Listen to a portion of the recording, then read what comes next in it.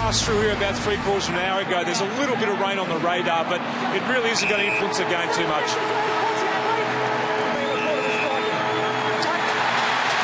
Wow, what a start. In the book already. Joined us late, Dawson on report before the ball was bounced. Nat Fyfe, a budding superstar of the AFL, back towards the goal square. McFarlane, a little rusty, pushed off the footy by Blitzarves. Mzungu in there to support, crashing through, kick comes out. Is that a goal? It is the goal. Guthrie runs onto the football. Now he goes searching Barco. He can just get the ball and go, or handle over the top. Might be Stevie J's turn again. He runs inside. Can he do it all again for the Cats? Absolutely he can. Over the last 10 years, Fyfe eventually got it to Barlow. Tough one, well done, Pavlich. Taylor was in the box seat there, and still he goes to skipper. The right boot beckons. He swings it around. That is a captain's goal.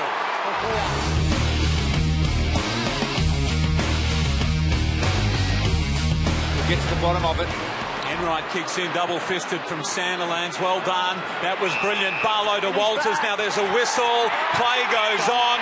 Goal has been kicked. Just in the solar plexus there. You can't do that. There are spot fires all over Simonds Stadium right now. It feels and smells like a final. He stayed down a long time for what didn't appear to be at their end, doing all the attacking, applying all the pressure. Pearce has been a lifter. Not a great handball from Sandilands. Out for Caddy, but again they cough it up. A sign of the pressure. Spur takes the footy. Goes long. Was that one touched? Four in a row for Fremantle, I think. He's just off to the left. Was the mark taken by Walker? No, fumbled. Vardy tries to get out of the Dawson tackle. Blitzarve, clever. Stoach, Podsiadly. He's found a way to get through the purple haze.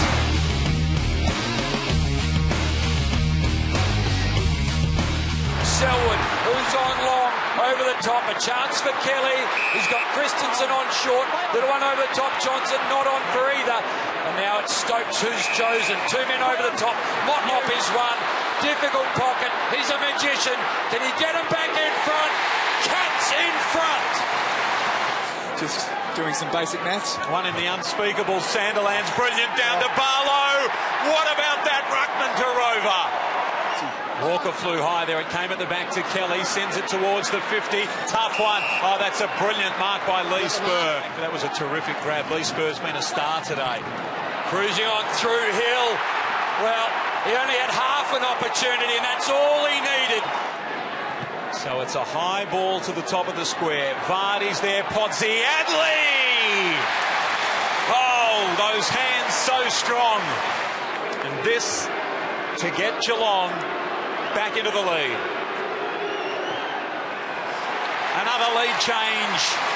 The Cats back in front.